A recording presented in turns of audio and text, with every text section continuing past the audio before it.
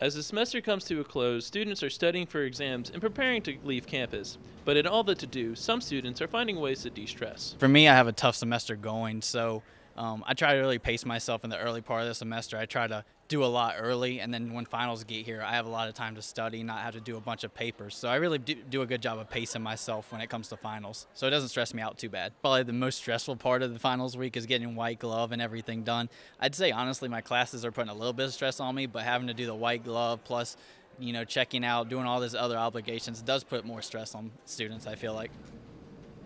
I really do enjoy Coffee House. Coffee House, Christmas Coffee House takes a lot of stress off of people. I think that's a good job they do there.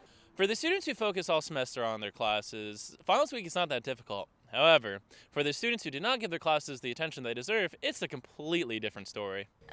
They stressed me out over break because all I did over break was study, and but since I spent so much time over break studying, I'm not as stressed this week. So I mean, I am still pretty stressed, just because I'm nervous about it. So I try to run every day and just get my mind off of things and hang out with friends at least an hour of my day if I can do that.